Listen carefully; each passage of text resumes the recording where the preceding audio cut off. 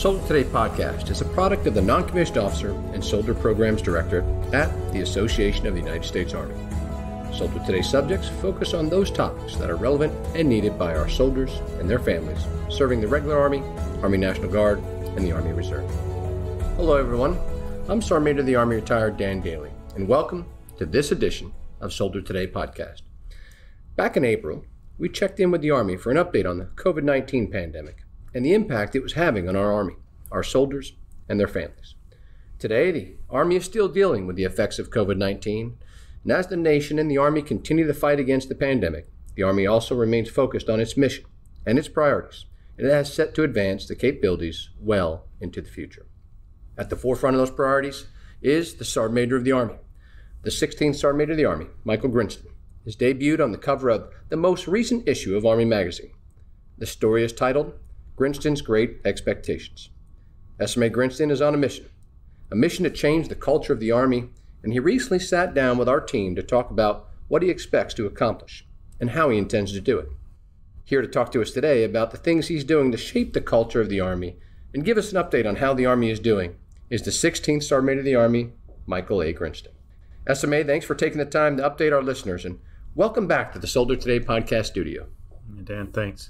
It's always great to see your photo on the cover of the magazine. I say I'm the first one to have it on there. You're the youngest Sergeant Major of the Army, but I just wanted to say, I finally made it. I'm big time now. You have, Sergeant Major, and you look very good in that new Army uniform, by the way. A handsome fellow on the front of the car. You designed, yeah. I got it. But check it out, listeners, if you haven't seen the new issue of Army Magazine with SMA Grinston. And he's right. The first time a Sergeant Major of the Army has ever been debuted on the cover of Army Magazine. So SMA, if you're okay with it, let's jump in. And I thought we'd start today with a little discussion about the pandemic. We've been talking about this for some time, and we discussed the topic in detail. But with the recent news regarding the new Delta variant and so many vaccines left to administer across our country, can you talk about what the Army is doing to continue to fight against COVID-19? Yeah, thanks for that question. First, I just want to lead off with, please, if you have the opportunity, please get vaccinated. I know there's a lot of information out there. We've done a couple of Instagram where we had this conversation. But the key to getting rid of this new variant and all the variants are folks that are vaccinated. I understand we have a young, healthy population. Normally, we have a young, healthy population. That's just how we compare to other Americans. We're normally fair, fine. But sometimes it's not about you. It's about the others around you. You may spread it to those others. So we're really concerned about this, as the whole country is. But specifically in the Army, I'm still encouraging everyone that has the opportunity to go ahead and get vaccinated. And then the second thing that's really controversial in the Army is wear a mask if you're not vaccinated. And can commanders ask you that? And we found out, yeah, we can. Yeah. And then, if you're in the military, there may be some repercussions if you don't wear your mask and you're not vaccinated. So we're all worried about this. We don't want to see the country shut down again. We want to see our military kind of go forward. But again, as we look to the future, the Secretary of Defense has not said you will get vaccinated yet, but I still encourage everyone. We have the opportunity, we have the vaccines to the best extent to get vaccinated, and then go with the facts. Like I said, we did one Instagram Live where we said, hey, what are you worried about? And one soldier said, well, it's going to be in me, this virus, and we're going to inject the virus in you. That's not what the doctors are saying. Yeah. It just teaches your body how to react when you see this. The second time vaccination, when you get the 2 doses, that first one, you go, your body goes, this is how you react to it. And then you get the second one, it's like, what happened? You feel kind of crappy for like a day. But the key is to know what actually happens. Talk to a doctor when you want to get your facts. That's all I would encourage everybody, and please get vaccinated. And that's the big debate that we're going in. Yes, you have to wear a mask, the commander tells you, and yes, we can't ask you, but I encourage everybody to get vaccinated. Well, we appreciate that, SMA. We can't agree with you more. Everybody's got to do our part, especially soldiers. It's defending our country, and this is the way they do it at home, getting vaccinated and help get through this fight, because that's what it is. Throughout 2020, and you mentioned it, Sergeant Major, continuing into 2021, millions of Americans experienced challenging times, and our soldiers and their families were no exception to what has transpired over the last 18 months. I was hoping you could share a few thoughts with our listeners on How are our soldiers and their families doing across the Army right now? As a country, we're all excited to get out, and see our families. And I'm no different. I finally, after almost 2 years, I went to go see my mom, who's, older. We're all just excited as a country. So the same thing with our soldiers. We're doing well, but we had to follow up with some policy too. So we look at special leave accrual. The Secretary of the Army just recently signed that and said, okay, we're going to let you accrue some more leave over the next, because it was going to end this year. We extended it another year. Mm-hmm. COVID is going to be lingering. Can you take your leave and really look at those soldiers overseas? How do you take leave? So I think we're doing well. We're starting to come out of this as a country, but also there's still things challenging and lingering for our National Guard and our Army Reserve. And one of those things, we got to get reimbursed for the funding of the Capitol. It's a $500 million bill, and that's still out there, and we have to get reimbursed for that, or we don't want to just shut down the Army National Guard from 1 August to 1 October. But that's lingering. We really need to do that. Our Army National Guard and our Army Reserve soldiers have really done the yeoman's work in the last year with the response to COVID, response to civil unrest, response to Capitol, response to this. We got to reinforce that. They're doing well. They've done great. They continue to support us and all of us, active Guard and Reserve, through this trying time. But then, even as we move forward with some of the other things, is we're leaving Afghanistan, we're leaving Iraq. So there's still a lot of things going on in your military, and especially your Army. This year, done phenomenal work. General Miller coming out of Afghanistan, what a phenomenal leader that he's done, and Sergeant Major Matheny over there with them. So the Army is still busy, all components. We've still got a lot of things going on. Those are just a few things that we're looking at, but everybody's doing well.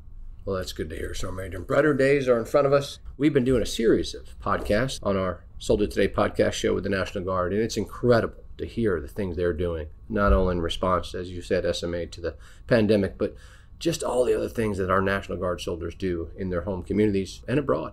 So, SMA, last month, you gathered a select group of senior NCOs for what is normally your annual Senior Enlisted Training and Leader Development Conference, but due to COVID, some physical presence for many issues was an issue. But my understanding is that didn't hinder what you wanted to accomplish. Can you share some of the details of what you set out to do during your conference this year?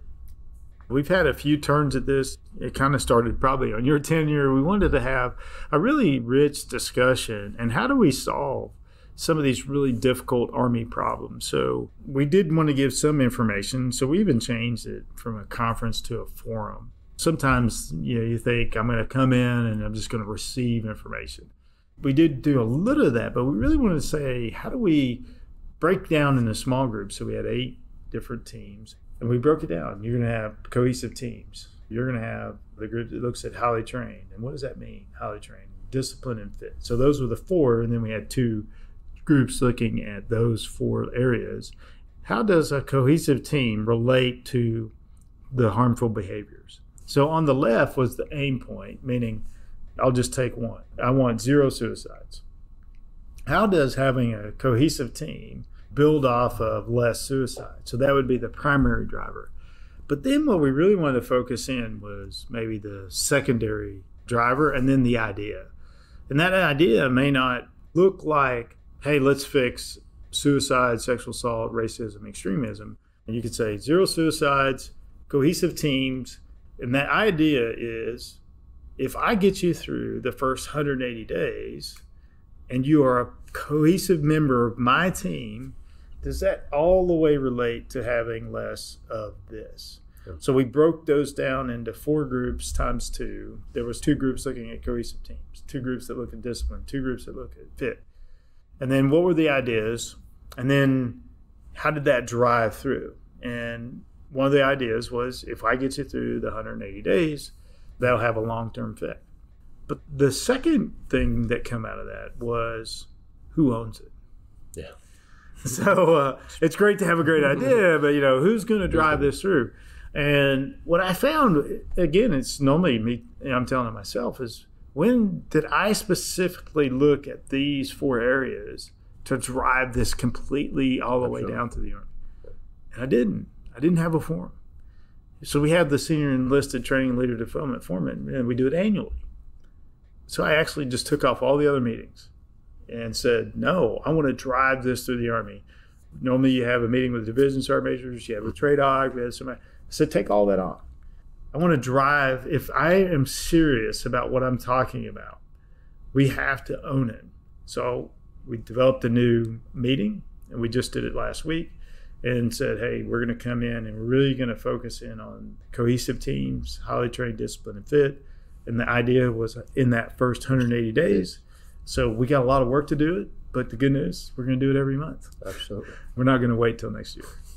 Sergeant Major, I want to dig into these categories a little bit more. But before we do, just so you can frame for our listeners, why did you choose those categories? Can you describe the context of how you said, these are the things that the Army needs to focus on?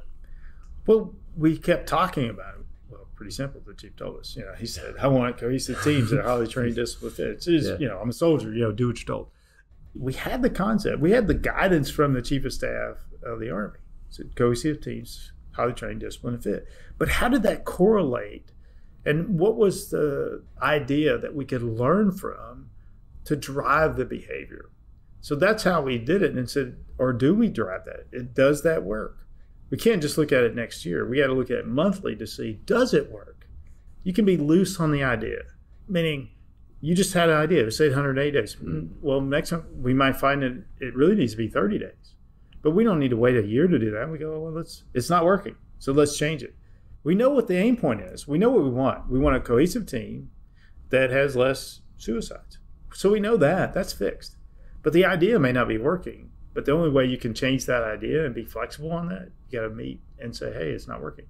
And the third thing is we have to share that across the Army. Absolutely. Yeah. So it can't be compliance. It's just, you go, you inspect, you didn't meet the inspection, and now, therefore, you're a terrible person. So that's not the goal of the meeting. The goal is to say, it didn't work. We tried it. Let's learn from it. Let's all talk about it across the Army. That's why all the senior mission command enlisted for every installation in the Army, active, guard, and reserve, and said, this idea. And then somebody goes, oh, that's great, let's try it. And then next month we'll go, well, that didn't work. Or it doesn't work in my location.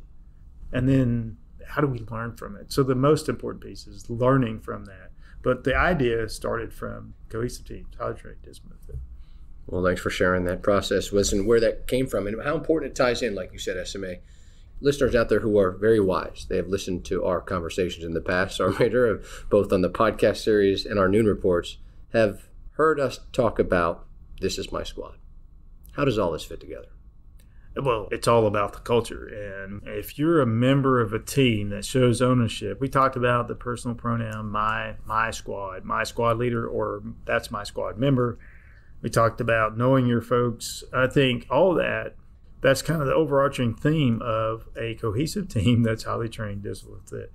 In my squad, we really know each other. It's not just I showed up at work, you're the leader, I'm the follower, but I know what you like, what you don't like. I've called your parents. Even in the office of Sergeant Major, we pulled out our DD Form 93s and started calling people on the phone roster. It's amazing. And when I travel, I say, hey, has anybody called your parents? And let's call them. I'm giving you a coin. Let's call your mom and her dad. Well, were they in the military? Like, yeah. Even the National Guard soldier. He goes, yeah, my dad was artillery. And I was like, let's call him. I think I know him. Yeah, so I actually did. He's like, call him. He's like, oh, yeah, we served together somewhere. But that builds that bond. So in my squad, you know the family, you know the leader, you know the kids, you got this community. And we're strong together. So it's okay to talk to all those pieces, connect the dots. And when we find that soldiers are connected to something bigger than themselves, they're more connected not just to the military, they're connected to, the society. And then we'll see less of those bad things that happen. It's all about that connection. Absolutely. In SMA, you hit it on the head. I mean, it's about building a team. And, you mentioned moms and dads out there. That's what they'd expect, too. I mean, this is their young child. In many cases, their only child, right? Their son or their daughter, and they give them to the Army. And I always used to tell my soldiers that our job is to treat them better than their parents did, because that's the expectation of moms and dads across America. So, Sergeant Major, you talked about process, bringing your Sergeant Majors in and creating a forum to get after these categories. What was some of the feedback that you received from the process from your senior Sergeant Majors? They really liked it. Everything we do in the Army, you got to do an after-action review. So it's required. It's just the Army. It's how we do. We're harder on ourselves than anybody else is. So they really liked the interaction, that you had a purpose. You were here to help solve a big Army problem. We didn't just come to get told what to do by the Sergeant Major of the Army. And that's part of that whole ownership. If I can help solve the problem, I'm also part of the solution. If it's just me saying, go do this, you're like, did I really buy into this is my idea? And the worst thing that people can say to me is like, this is the Sergeant Major of the Army's initiative. I'm like, no, it's ours. So when you bring everybody in, and that's the feedback we got, is that when you bring them in and say, here's the problem, I don't have the solution, I need your help. Then when they walk out, they go, yeah, I worked on that. I know that. I'm going to do that. I have ownership on that. That's the feedback we got. We got to do more of that, is take time to listen. We did that with the soldier solarium at West Point. We brought soldiers up there. We tried to get their feedback. But I also wanted to get the feedback of the leaders that we encourage and required to lead us through. So we probably should ask them for what are their thoughts. And that's the whole point. And then after we ask them their thoughts and they have these ideas, we got to share those good ideas throughout the Army. We found that's why we need that monthly forum. So the feedback was they enjoyed it. It helped solve Army problems. It wasn't just sitting down in receive mode. Here's what we're doing to you. It's please help us. What do you think? Yeah, absolutely. So, and you mentioned it too. This is about team. It's not just one person's idea, including everybody. When the idea comes right, the team wins, they feel good. And the good thing is when you include everybody and something goes wrong and you have to go back and redo it, then just the SMA wasn't wrong. It was all it was everybody else too. I take all that. No, it's me. If anything goes wrong, I think that goes with the job. If it goes all bad, it's my fault. If it's all good, it was somebody else's idea. Team. Well, you're very humble, SMA. It sounds like the time you spent with the team was real important, and it's going to have an effect on the force. We know that, and we've seen the work that you've done with you and the team in the past, Sergeant Major, and the culture is changing. But you mentioned something earlier. Great ideas and great initiatives out of these forums come up, but none of them are any good until someone puts them into action. So how are you going to accomplish this? What are some of your expectations and the outcomes that you achieved during this forum? Yeah, and we talked a little bit about this in our first meeting. There has to be a little bit of a data in there. Data isn't everything. So when I look at data, that's compliance. And again, I'm using this as my own way to do better, is I've been good at compliance. So when you get to the commitment, it's not about meeting that number. It's about what do we learn from it? That's ultimately the goal, is to make the Army better. We have to decide, and what does that look like? I like to go with the positives. If I have a really high, PT average, I have really high expert badges, and I have really high weapons qualification, I'll have less of this. And that's something I can measure. How do I learn from that and not just always look at the negative? How many sexual assaults did you have? How many DUIs? How much domestic violence? Yeah. But get further upstream and say, what are the positives that we can look at? And if those are high, so that's the outcomes that we're looking for, and that's how we're using it.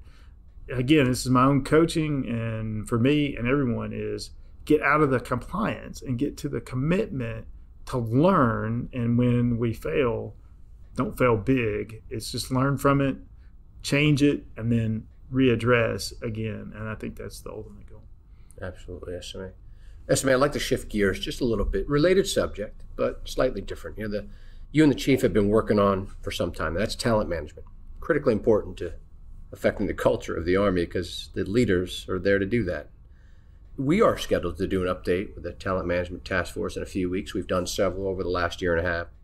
Could you share your thoughts on the preliminary feedback you're receiving and where you think the efforts will take us in the future? We really made some great gains. And this year in November, we'll do the first Brigade Command Sergeant Major assessment. That'll be binding. So if you go through and you're found not ready, then you will not be a Brigade Sergeant Major in the Army.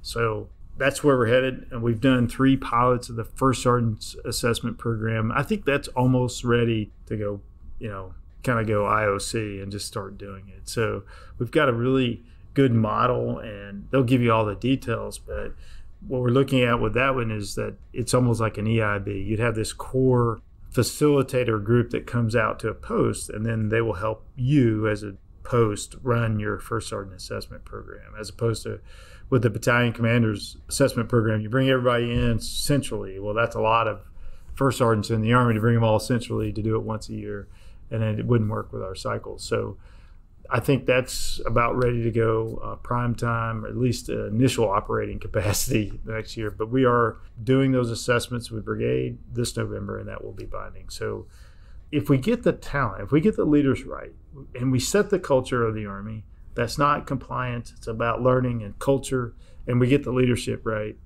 the future of the Army always looks great. Will really propel us into the future. And I think an Army that gets the leaders right, that has a great culture, can adapt to anything that happens. But this is super important. But I think we've got a good blueprint for the future. Yeah, absolutely, Sergeant. We agree. And it's something we've been following closely the Army throughout the last 18 months. And you can tune in next month for Soldier Today podcast series with the key members of the Talent Management Task Force to hear an update on all the efforts across officer, enlisted, and warrant officer. So tune in for that next month.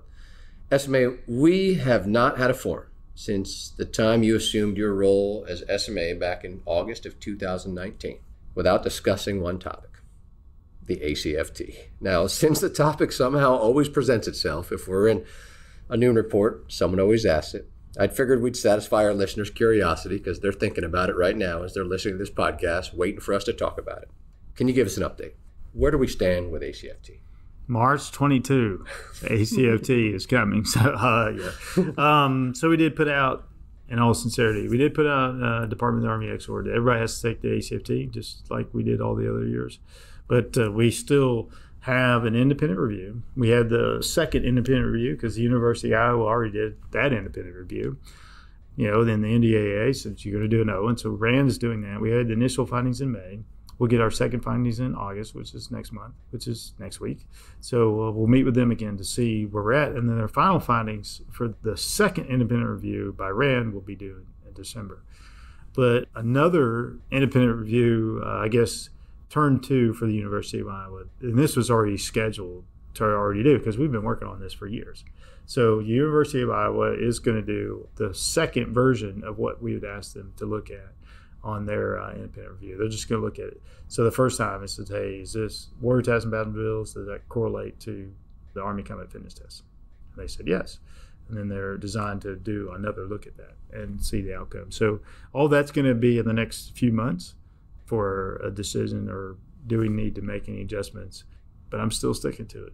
March 22. So do I still have to take the ACFT? You have to take the ACFT. We're seeing our numbers increase. So I look at it every week, and we get about 1 to 2 percentage points every week on who has taken it. We need that data to decide, do we have it all right? And RAND needs it for part of the study. Yeah.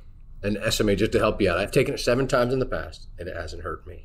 It's okay. You're still here. Good. I'm still here. I'm okay. And even I can say, even during a global pandemic, all the gyms are closed, and everybody says, Sergeant Major, all the gyms are closed. I don't have a gym in my hotel. I get a lot of this from the, are you going to give everybody Compo 2 and 3 gym memberships? Well, the global pandemic did not facilitate gym memberships.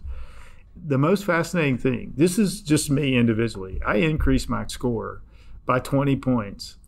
The gyms on my have been closed. So that's right. I just took all the exercises that they have in the manual, and I just kind of worked hard at those exercises. And it worked. It's crazy. Increase in 20. I never thought I would beat my score from the first time I took it. I'll be honest with you, I get older, and I thought, no, that's not going to work. But an increase of 20 points, that's pretty significant. So. Well, listeners of Soldier Today podcast, you heard it here from the 16th SMA. If you do PT, you'll probably get better at it, right? Shocking. SMA, it's always a pleasure to have you on with us. And we could spend hours, and I know our listeners would have loved to hear the multitude of things that you're working on at any given day in the Army. But your time is short. I'd like to give you the last words. Do you have any final thoughts you'd like to provide our listeners? Yeah, I just want to say again how proud I am of all our soldiers, active, guard, and reserve. And I just look at the little things that we do on a daily basis, like let's take the vaccine for COVID. And people go, well, why would you talk about the vaccine? Well, we didn't develop the vaccine. But most people don't realize that every vaccine that's contracted for all America, like all Americans, was done by the Army Contracting Command. So if you went to your local CVS and got a shot, that was done for the Army Contracting Command. So most people don't know what the Army has done. And that's kind of what I like to think. Those quiet professionals out there, they don't do it for the name or the glory. They just do it for the good, not just of the good of the military, but, in this case, the good of all Americans. So I'm extremely proud of what your Army has done for this country and what they continue to do. Well, thanks, SMA. And just repeat the last word because it means so much, for the good of our country. God bless you, SMA. Our time has come to the end to close this edition of Soldier Today podcast. All of us here at the Association of United States Army want to thank SMA Michael Grinston for joining us today for this great update and the many ongoing initiatives he is spearheading across the Army. I'm confident we will have you back in the studio soon, and we look forward to hosting you at this year's annual meeting in October. As Army alums, I can say from all of us around the country, thank you. And thank you to all the soldiers for all they do and continue to do. And thank you for continuing to be the Army that sets the proud traditions of maintaining itself as the greatest land power force in the world. To all our listeners, thanks for joining us. Be sure to subscribe to the Army Matters podcast on iTunes and everywhere podcasts are found. The Army Matters podcast series is brought to you by the Association of the United States Army, the U.S. Army's professional association, member-supported, Army-connected. Visit us at AUSA.org for more information or to become a member. Your membership helps AUSA continue to carry out its mission to educate, inform, and connect with the total Army, our industry partners, and our supporters of a strong national defense. For questions or to provide topic recommendations, email us at podcast@ausa.org. Have a great Army Day. Hua.